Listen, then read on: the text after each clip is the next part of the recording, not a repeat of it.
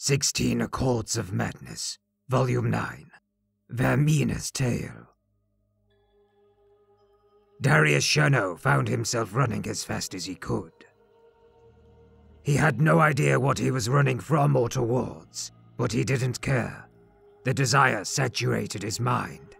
There was nothing in the world except flight. He looked around for landmarks, anything to place himself or to use as a target, but to no avail. The featureless grasslands through which he was sprinting extended as far as the eye could see. "Just have to keep running," he thought to himself. "I have to run as fast as I can." On and on he ran, with no end in sight or in mind. Standing over Darius Shano while he lay quietly in his bed were his mistress, Vaermina the Dramweaver, and the mad god Sheogorath. Vaermina looked down with pride at this disciple of hers, and was boastful of her little jewel. Such potential in this one.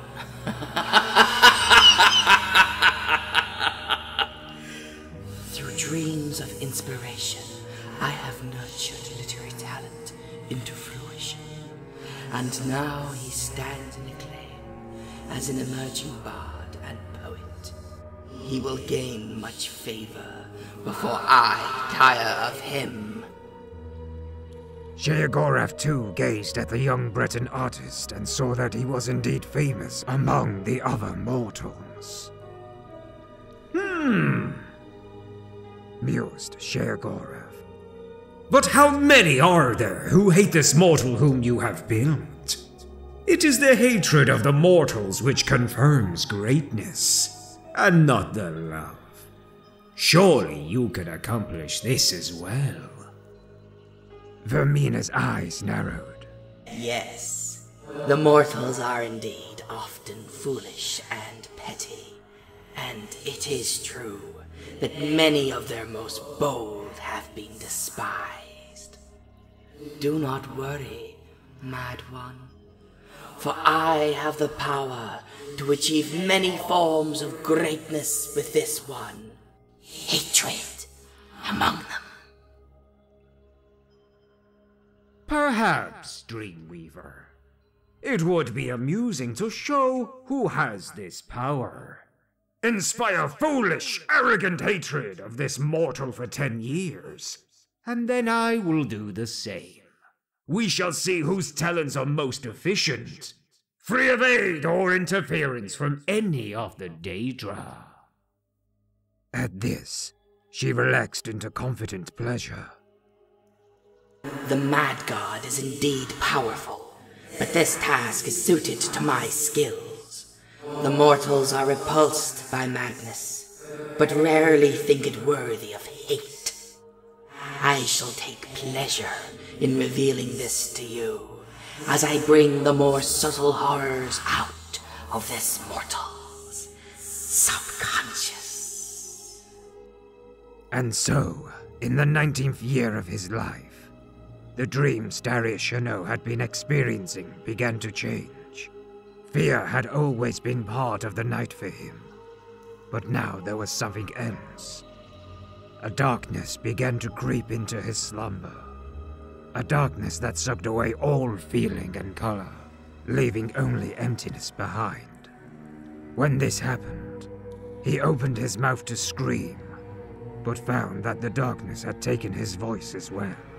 All he had was the terror of the void, and each night they filled him with new understanding of death. Yet when he woke, there was no fear, for he had faith that his lady had a purpose. Indeed, one night, Vaermina herself emerged from the void. She leaned in close to whisper into his ear.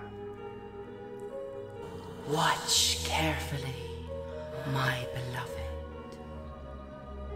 With that, she pulled the void away, and for hours each night, she would reveal to Darius the most horrible perversions of nature.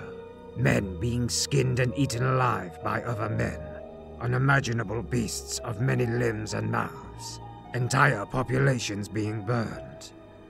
Their screams filled his every evening. In time, these visions gnawed at his soul, and his work began to take on the character of his nightmares. The images revealed to him at night were reproduced on the page, and the terrible cruelty and hollow vice that his work contained both revolted and fascinated the public. They reveled in their disgust over every detail. There were those who openly enjoyed his shocking material, and his popularity among some only fed the hatred of those who found him abhorrent. This continued for several years, while the infamy of Darius grew steadily. Then, in his 29th year, without warning, the dreams and nightmares ceased. Darius felt a weight lifted, as he no longer endured the nightly tortures, but was confused. What have I done to displease my mistress? He wondered aloud. Why has she abandoned me? Vaermina never answered his prayers. No one ever answered, and the restless dreams faded away to leave Darius in long, deep sleeps. Interests in the works of Darius-Xero waned. His prose became stale, and his ideas failed to provoke the shock and outrage they once had. As the memory of his notoriety and of his terrible dreams faded, the questions that raced in his mind eventually produced resentment against Vaermina, his former mistress. Resentment grew into hatred. From hatred came ridicule, and over time, ridicule became disbelief. Slowly it became obvious. Vaermina had never spoken to him at all. His dreams were simply the product of a sick mind that had righted itself. He had been deceived by his own subconscious, and the anger and shame overwhelmed him. The man who once conversed with a deity drifted steadily into heresy. In time, all of the bitterness, doubt, and sacrilege focused in Darius, a creative philosophy that was threaded throughout all of his subsequent work. He challenged the gods themselves, as well as the infantile public and corrupt state for worshipping them. He mocked them all with perverse caricatures, sparing no one and giving no quarter. He challenged the gods in public to strike him down if they existed, and ridiculed them when no such comeuppance was delivered. To all of this, the people reacted with outrage far greater than they had shown his previous work. His early career had offended only sensibilities, but now he was striking directly at the heart of the people. His body of work grew in size and intensity. Temples, nobles, and commoners were all targets of his scorn. Finally, at age 39, Darius wrote a piece entitled "The Noblest Fool," ridiculing the Emperor God Tiber Septim for integrating into the pathetic Nine Divines cult. The local king of Dania, who had been humiliated by this upstart in the past, saw his chance. For his sacrilege against the Empire, Darius-Xero was executed with a ceremonial blade in front of a cheering crowd of hundreds. His last bitter words were gurgled through a mouthful of his own blood. 20 years after their wager was first placed, Vaermina and Sheogorath met over Darius-Xero's headless corpse. The Dramweaver had been eager for this meeting. She had been waiting for years to confront the Daedric Prince over his lack of action. I have been deceived by you, Sheogorath.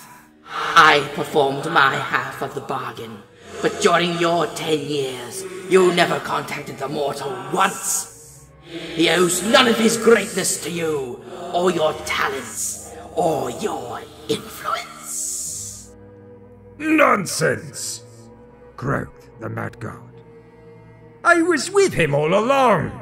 When your time ended and mine began, your whispers in his ear were replaced with silence. I severed his link to that form which he found the most comfort and meaning, and withheld the very attention the creature so desperately craved. Without his mistress, this man's character could ripen under resentment and hatred. Now his bitterness is total and overcome by a madness fueled by his rage.